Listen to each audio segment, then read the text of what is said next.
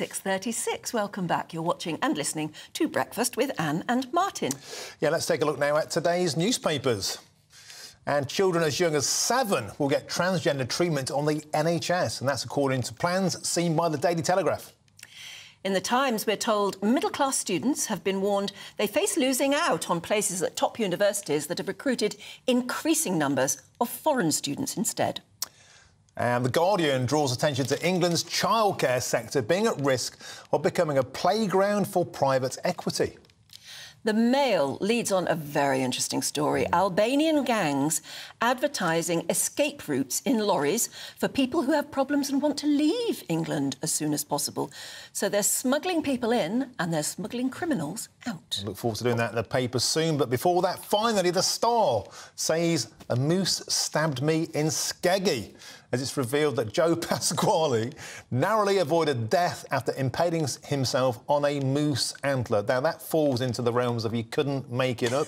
In Skegness. In Skeggy, a moose in Skeggy. But I don't think there was a moose attached to the antler. I think the antler was just lying there. Something like that. We'll find out, shall we? Yeah. So we'll go through the papers now. And joining us this morning, we've got writer and journalist Emma Wolfe, and a warm welcome back to author Susan Holder. Lovely to see you both. Great to see you both. OK, why don't we kick off, Emma, with that story we just talked about there, the front page of the Telegraph. Children as young as 7 will get trans treatment on the NHS. Yeah, well, first let me explain. The headline is quite misleading because the actual story is that the NHS is taking over this treatment, is taking over this area, which we know the Tavistock Clinic, which was controversially shut down last year, was that they were in charge of. They were treating children as young as 3. I think this whole situation is an absolute scandal.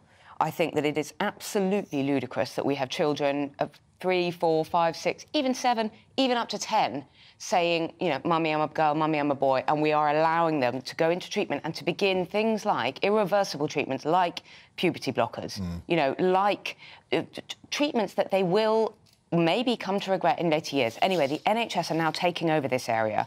They are going to have a minimum age, at least of 7, which, I mean, is still, to me, seems... And it's not for invasive treatment, is it? They will not be allowed... They will be limiting the use of puberty blockers. They will be banning activists and teachers from referring children directly to treatment. I mean, we've had the situation where schools, where children are socially transitioning, and I know teenagers who, people in their class are socially transitioning, choosing their other gender, choosing another pronoun, changing their name, and parents are not being informed. How can this be a situation that is acceptable, that you don't even get the parents into the school? It's not about pro or anti-trans at all. As adults, we have the right to make that choice. But as children, children love to role-play, children love to dress up, children love to pretend that they're somebody else or change their names or whatever. All of that should be allowed. If families and young people are in distress, but they should be given good psychological support all the way through. This particular headline is misleading. It is misleading. Because what it's actually saying, when they call it trans treatment, they're saying it won't actually be the treatment that you're fearing. It'll be talking. It'll be trying to find out, psychological counselling, trying to find out why the child is distressed in the first place. About their gender. I think they're trying to put the brakes. I want to bring Susan in on this. They're trying to put the brakes on this, aren't they? Because ostensibly, rather than going externally to Tavistock or having activist teachers from outside schools come in and more or less hold this sort of conversation in secret, they're trying to mainstream it and they're trying to, I guess, talk kids out of it. The question I'd like to put to you, though, Susan, is should this conversation be happening at all with 7-year-olds? No, I don't think it should, because I do think you can't possibly think that children 7, 8, 9, 10, even, you know, even a little bit older, are able to have that conversation. If you put things, they're very suggestible. And like Emma just said, the play and imagination that children... I mean, I taught children for years. I taught drama. I know how brilliant children are at taking on different roles and playing make-believe, which is an essential part of development and an essential way that children have always developed into adults and find their place in the world, which all children go through. It doesn't mean that they're in the wrong body. It doesn't mean that they want to be something else. And like Emma, I do know of people whose children are at schools where people are adopting different pronouns or are claiming they are a different species. species. I mean, it is ridiculous. And I do worry that if you start to have that conversation with a small person who can't quite grasp that, you're bringing in things that puts pressure on them to think. We are imposing. We're firstly young children being rushed down these medical pathways, and secondly, we're imposing all our adult confusion and lots of our ideologies onto children about their identity. I don't understand Let them be children. I don't understand what's going on with all this. So how on earth could a 7-year-old? And the thing I'm seeing in my children's peer groups, they're going through this at the moment, you know, and they're living amongst kids who are autistic and are identifying as trans, and they're changing their minds. Hard. They're changing their minds after a couple of years. Oh, it's just a phase I went through. But in the wrong school, that child could have been fast-tracked down... into puberty blockers, and that you will then be... There is a chance you will be infertile for the rest of your life. If things like ovaries, breasts, all of the rest of it don't develop at the crucial stages, what happens to you in adult life? And there are people who regret it. Yeah, moving on to The Times. Susan, foreign students are taking the majority of places, it seems. Middle-class Brits are being forced out of unis. Yes, it is. It's a worry that...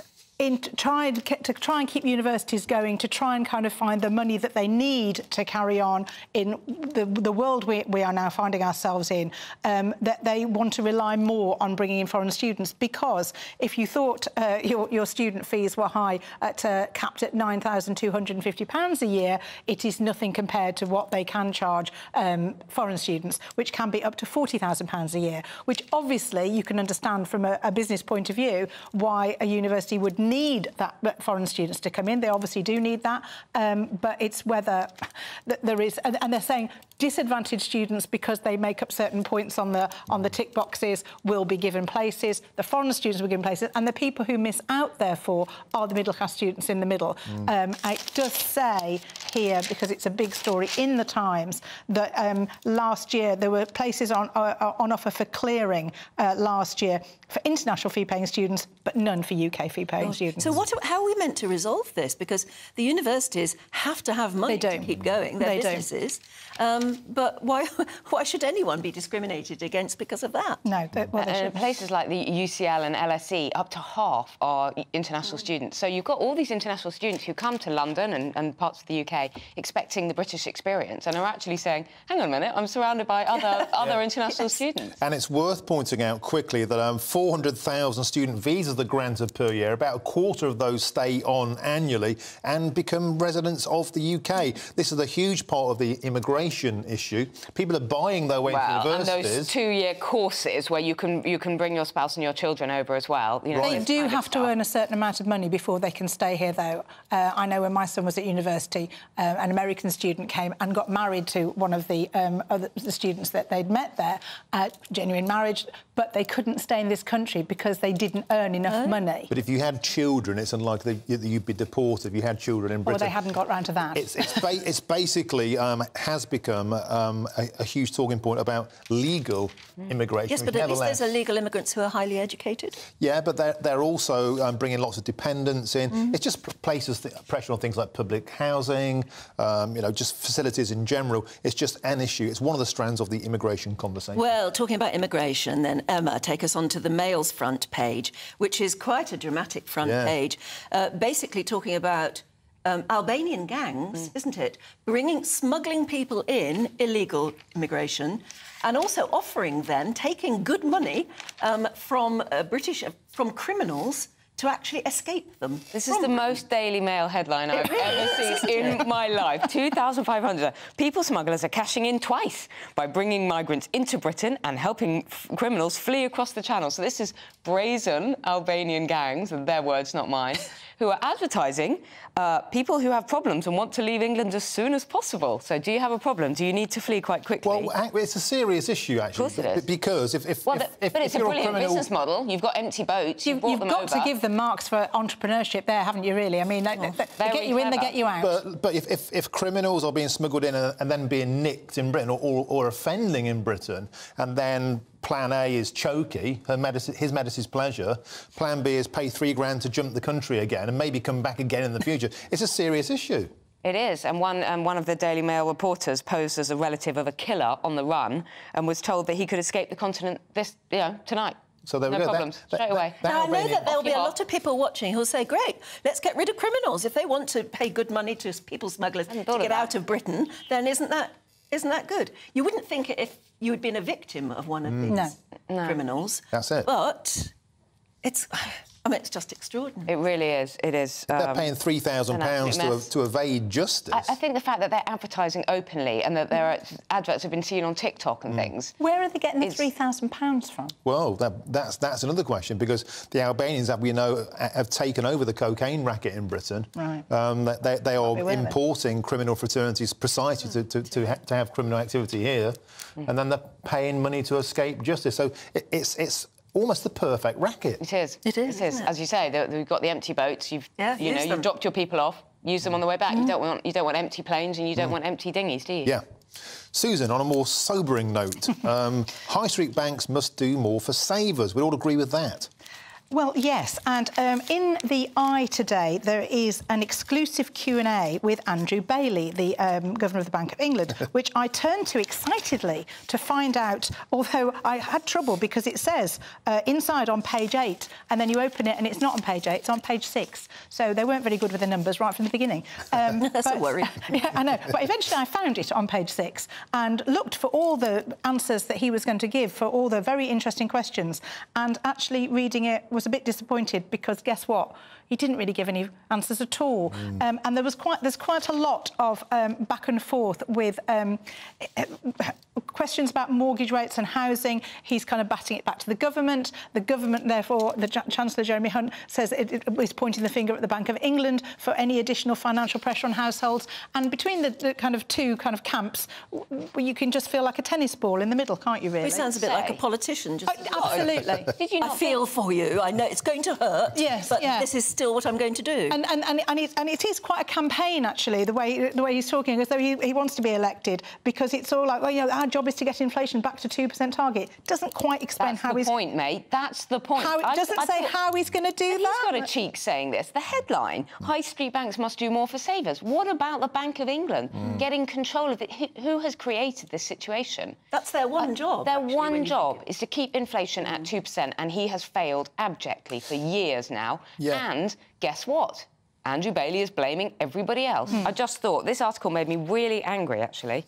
Yeah, because let's not forget that the Bank of England printed like £875 billion during lockdowns and pandemic. A quantitative easing, they called it. It's basically furlough and giving money away. Guess what? It gave us a spiral of inflation. It's inflation, but guess what? Who pays for it? It's not the Bank of England. It's not him in his salary either, is it? It's us. It's taxpayers. And you know, the Bank of England had its fingerprints on spiralling inflation rates, and now it feels like we've been punished at the other end as well by spiralling interest rates. It makes you wonder how people like this can keep their jobs. It does, really. But at least they are talking about now putting interest rates up for savers, which they haven't even been mentioning before, and they are saying that. And they are saying that a list will be published of every lender's saving rates, ranked from best to worst, every 6 months, so people can keep a check on that.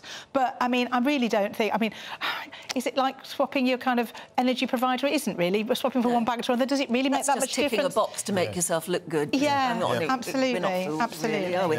Meanwhile, if you're trying to afford childcare so that you can go out to work, apparently privatising it is just going to cause problems. I was going to be all calm and rational now, and I'm in the thick of this, getting my 3-year-old into a decent preschool for September.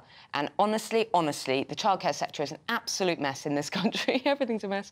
The childcare, you know, anybody who has young children will tell you that, you know, finding provision, finding a nursery or a school that is reliable, that doesn't decide that they're going to close because of staffing issues, that isn't losing their staff constantly, that is properly funded, that has enough provision for places for the children in their area. Anyway, it turns out what's the Guardian worried about? Well, the Guardian is worried that there are a lot of investment funds have been doubling their, you know, they're investing in in the childcare sector, because guess what? It's a very lucrative business. It's a huge cost to people across the country. In London, the costs are staggering. It would cost me more than private school to have my son in full-time nursery. More than private schools. When you say full-time, is that sort of 9 to 5? Anything. Yeah, I mean, 5 days a week. Yeah, exactly. And how much-ish would that come to? Oh, it's thousands of pounds a month. thousands of pounds a month, more than private schools. And I just think the early years sector, we focus on schools, and it's great at schools, you know, free school lunches, all of that, free school provision, obviously, for everybody over 4.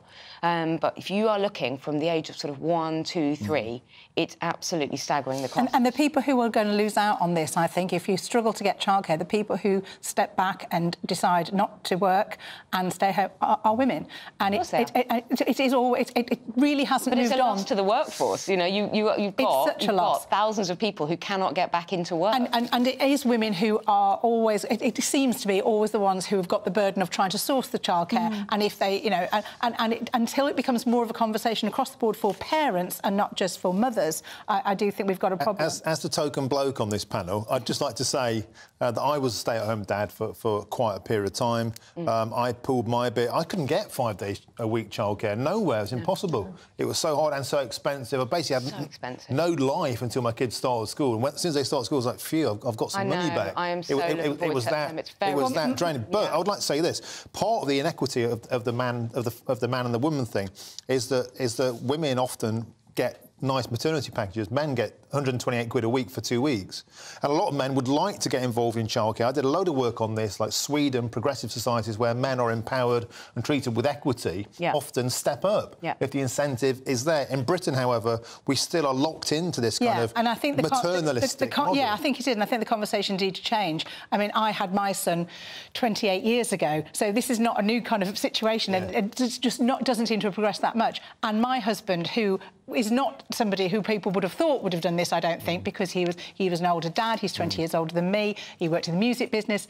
He stepped back from his job when our child was... Because I was working, and he would take 1 day a week off so I could go, because I was still working part-time, and so we didn't put him into nursery the whole time. We just did a couple of days. And so that was then, and not now. Yeah. But recently, when the government... Because they are injecting £4 billion a year, they say, but recently, when Jeremy Hunt announced extra childcare hours from 2025... I literally spoke to the nursery nearby, and they were saying, where is this going to come from? Where's the provision going to come from? We don't have the staff. We pay nursery staff so poorly in this guys, care workers. They're screaming in my ear. We have to move on. Emma, Susan, fascinating stuff. Look forward to seeing you again in the next hour. Thank you very much.